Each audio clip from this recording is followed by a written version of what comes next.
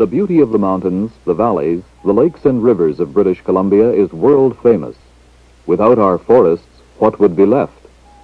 From the moss-hung lushness of the coastal rainforest to the open parklands stretching from the Okanagan to the Kootenay and north to the Caribou and even further to the vast stretches of spruce and aspen of our north country, the trees bring our landscape to life.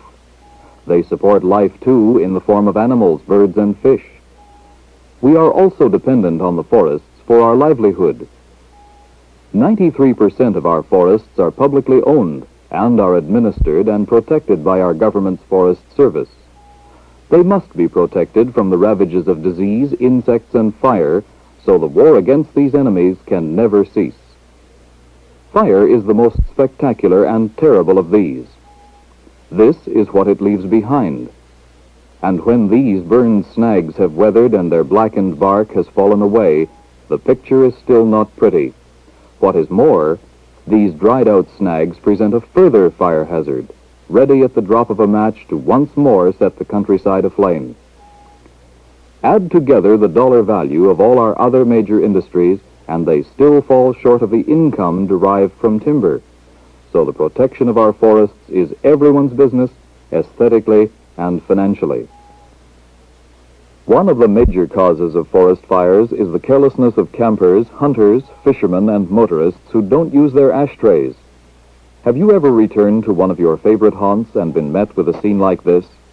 A scene that could have been prevented?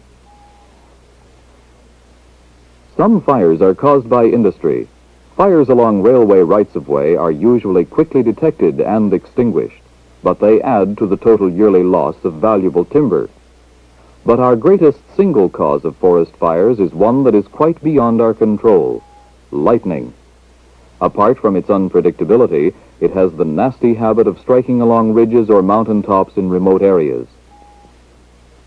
Obviously, since we cannot hope to eliminate fires entirely, our best hope lies in spotting them early and putting them out as quickly as possible.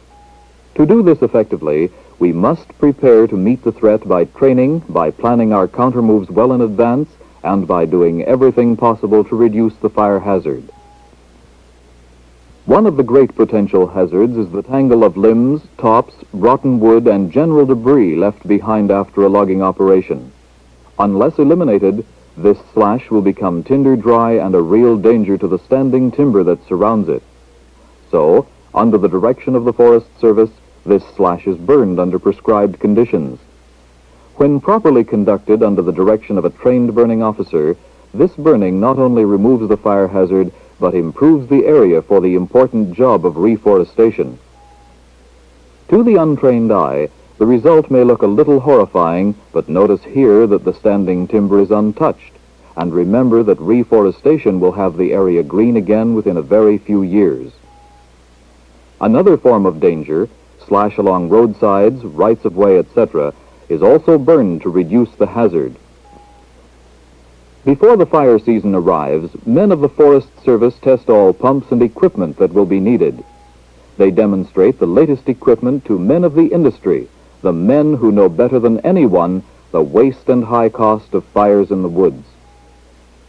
Semi-permanent camps are set up in strategic locations and during the fire season are manned by young men, many of them students. They are trained in all phases of their work as suppression crews.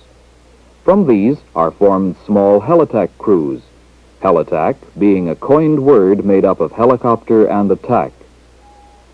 Helicopters are used a great deal, particularly to fly crews to otherwise inaccessible spots. Before the season starts, helispots such as this are set up where they will do the most good. The firefighting crews learn how to work with the helicopter pilots efficiently and safely. In remote country where roads are few, access roads are punched through the bush. Designed for summer use and intended only for trucks and heavy equipment, they are not exactly freeways, but they serve their purpose.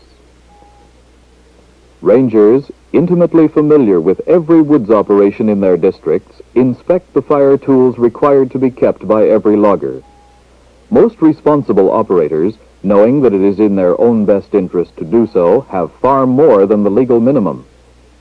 The forest districts, together with the Protection Division and the Public Information and Education Division, erect warning signs and distribute these familiar reminders. When the fire season arrives, everyone will be up to his ears in work, so the springtime is used to pack food in boxes suitable for drop-by parachute to fire crews in inaccessible places. Each of these boxes is carefully prepared and contains sufficient rations for 2 men for 3 days. In British Columbia, the fire season begins on May 1st and continues until October 31st.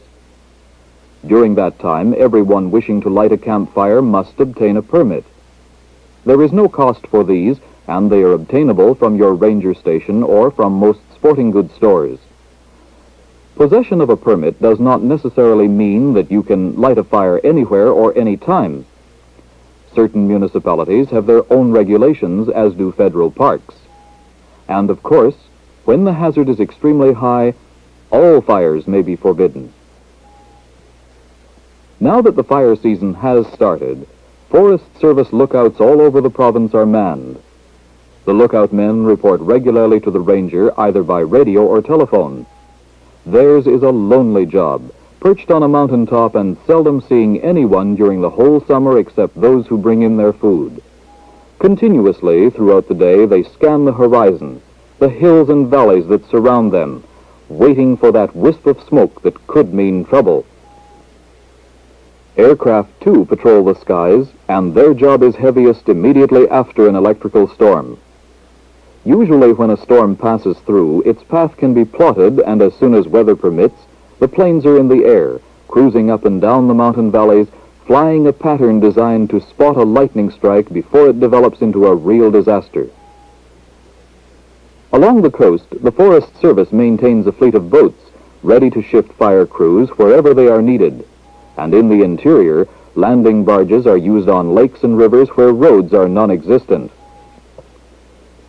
Logging companies and ranger stations throughout the province maintain weather stations, checked carefully every day so that reports of humidity, wind direction, and temperature can be compiled into an accurate and up-to-date weather map. From this, the hazard in various districts can be calculated and the results broadcast especially to the forest protection officers whose strategy decisions are dependent on this information. Despite preparation, major fires do happen. The uncontrolled, all-consuming energy of a fire such as this is equal to that of several atomic bombs. Destructive, fearful energy, roaring and crackling and consuming oxygen at such a rate that it causes its own sustaining draft. Such a blaze can scarcely be overlooked, and the man in the tower plots its position with his fire finder, direction, and elevation. On special photographs superimposed with a grid, he pinpoints the blaze, calls his ranger. With a big one like this, word goes up the chain of command and district headquarters is on the air. The first flare-up settles down and a breeze pushes it along. This one needs a planned, coordinated attack.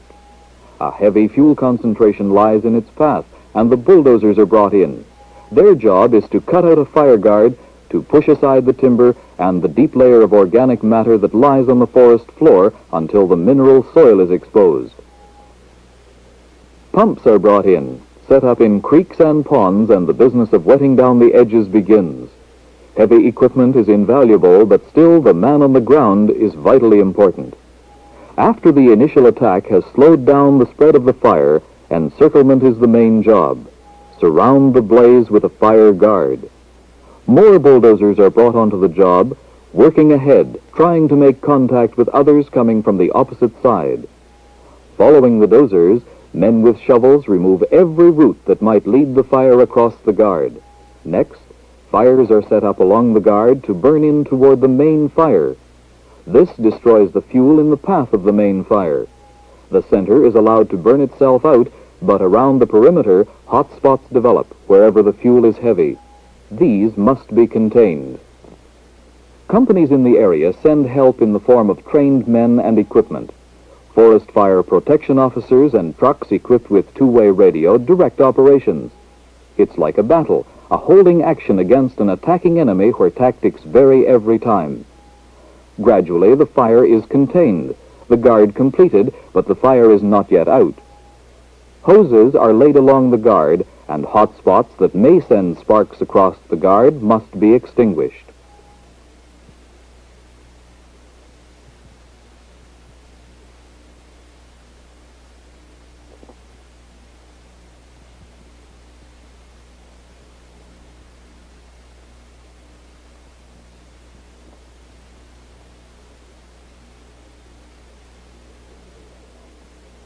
In the daylight hours, when the humidity drops, everyone concentrates on holding the line. This is the danger time, and often the wind rises in the afternoon. At night, controlling action is taken, and gains are made. The job may go on for days. Camps are set up at strategic points where the firefighters are given hot food and a needed rest. Yes, every fire is different. It all depends on the ingredients. Has there been a long dry spell? What species of timber are involved? What's the weather forecast? Is it possible to get equipment on the job quickly? One innovation that has done much to help in holding actions is the air tanker, often miscalled the water bomber. The huge Martin Mars, a World War II flying boat, is one of this breed, and 2 of them are maintained by a group of timber companies. For regions having numerous lakes and rivers, the Canso amphibian is the answer. 4 of these are under contract to the Forest Service. By taxiing along any convenient river, lake, or inlet, these planes can pick up 800 gallons of water at a time. If fresh water is used, it can be mixed with a fire retardant in the plane's tanks, and in areas well supplied with lakes, they can deliver loads at intervals of about 8 minutes, and as many as 50 loads before returning to their base for refueling. Another aerial tanker used in BC is the Avenger.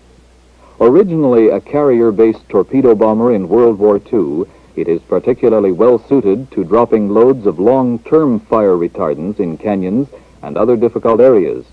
11 of them are under contract to the Forest Service, and their principal bases are all in the interior: Kamloops, Castlegar, and Smithers. Owing to admirable organization, these aircraft can take on a 500-gallon load of retardant and be airborne again within 5 minutes. A word here about retardants. There are several now in common use, and new ones are constantly being developed. Basically, they consist of a fire-retarding chemical, a kind of solution that coats the foliage of the trees and actually prevents ignition. Most of these chemicals are colorless, and the various shades we see in them are added dyes which help define the areas already treated. That they actually do their job is seen here. The retardant has protected slash while the adjoining area has burned to a crisp. These chemicals do no harm to the forest. In fact, their chemical components will act as fertilizers when new growth begins. While they make a temporary color patch on the landscape, this will disappear with the first rain. Another development, possibly surprising, is the use of rolls of unperforated toilet paper dropped from planes as markers on fires which they have reported.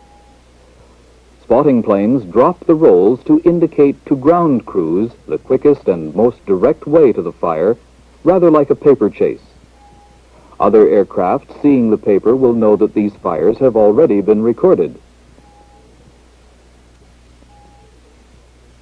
We have spoken about helicopters transporting small suppression crews to fire locations, but they are also used in ferrying larger groups from lakes to which they have been flown by fixed-wing aircraft. And if the firefighting crew must remain in an isolated spot for several days, helicopters carry supplies to them, but if the helicopters are too busy elsewhere, the prepackaged rations may be dropped by parachute.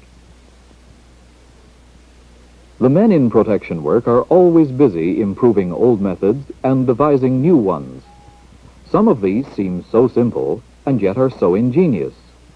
One, called the monsoon bucket, is simply an oil drum with a tripping device that can scoop up a bucket full of water and drop it on the hot spot of a fire.